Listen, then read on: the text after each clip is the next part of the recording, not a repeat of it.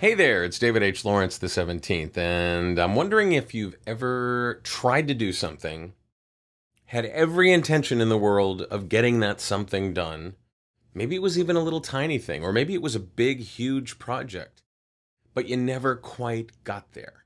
Now, I'm not talking about things where you tinker. You got an old car in the garage, and you're constantly playing with it, trying to restore it. That's going to be a lifelong project. You know it. You're not really trying to finish it. You're trying to like relax while you're doing it. Or, maybe you do crafting and, you're working on this scrapbook that you've had forever and it's just never going to get done. That's not what I'm talking about. I'm talking about things like learning voiceover or becoming an actor or figuring out a new piece of software so that you can get something else done. I mean, there's always these sub things. So I've looked at things that I've tried to accomplish, and I've looked at the things that I've never quite been able to pull the trigger on and say, okay, that's done, that's awesome. And what I've come up with, and I've also read a few articles around that kind of reflect the same general impressions that I have.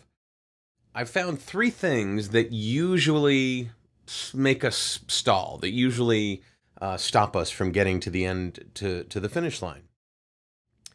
And the big one for me, there's a couple of others that I learned to overcome, but the big one for me is something was really exciting at the beginning, but then once you got into it, it was kind of like, well, you lose your love for it. And maybe even lose your direction, because once you get into it, what you thought you were going to love about it doesn't turn out to be the actual case. Now, I don't know that there's much you can do about that other than look for something to love about it, just like you do with your characters. If that's why your stuff never comes to fruition, I'm not sure that's a bad thing.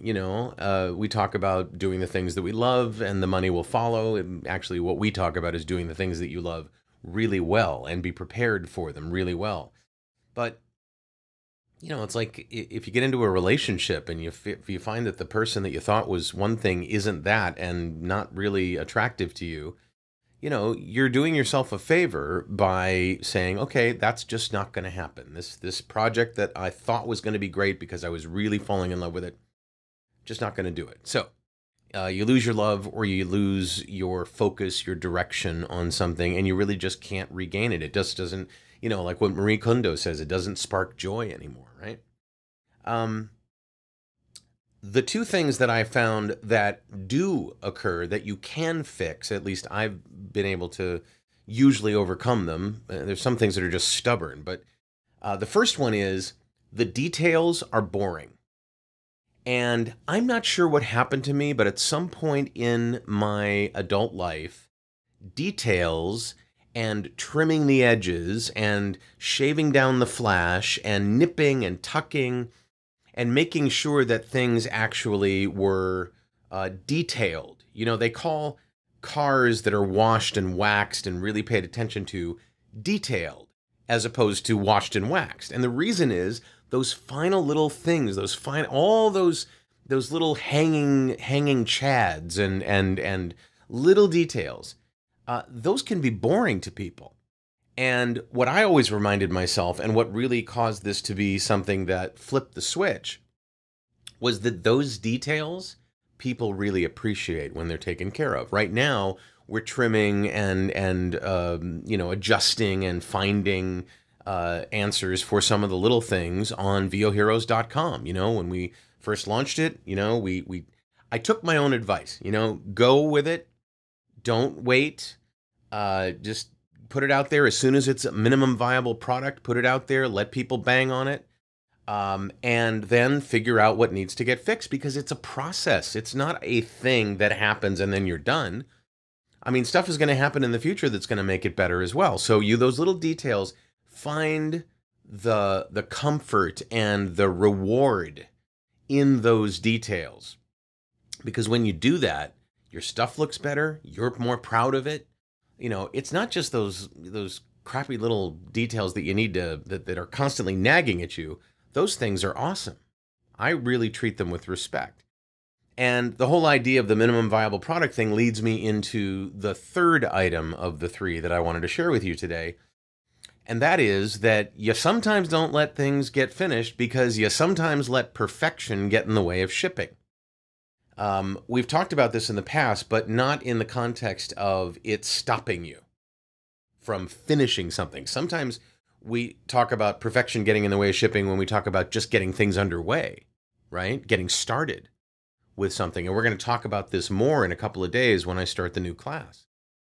But the idea that you get all the bricks laid in place and everything's nice and neat, but it kind of isn't just right, and you got to move it just a little bit before you can let anybody see it or talk about it. That concept of trying to get everything perfect before you finish the project, it's a fool's errand. It really is. I'm not saying you should be dangerously sloppy or not care about the final product and what it looks like. But there is a range between it's just not ready for prime time and you're spending way too much time trying to make it absolutely perfect. There's a range in there that's the sweet spot for saying, okay, this is finished, but it's going to go through some new iterations. But if you keep that whole perfection thing in your head, you're never going to ship. You're never going to finish. So, did you lose your joy for it? Did you let the details get in the way? Did you let the details get you bogged down? Did you let perfection stop you from finishing it? Let me know in the comments below if these things make sense to you, and if there's anything else that has stopped you in the past. I'd love to know about it, because maybe I just have a blind spot and I haven't recognized what it is that has stopped me from doing things. I can tell you that since I started doing the analysis of it, it's kind of like the reverse Heisenberg principle, right? Doing the analysis of it has made it better for me in terms of production, in terms of efficiency, reasonable production and efficiency, right? I've got a video coming up on the Ivy Lee method, which is just fascinating. I tried it for a week and I'm going to tell you my results. But the idea that you can actually finish things if you're aware of what's stopping you. Let me know in the comments if this makes sense. I'd love to know.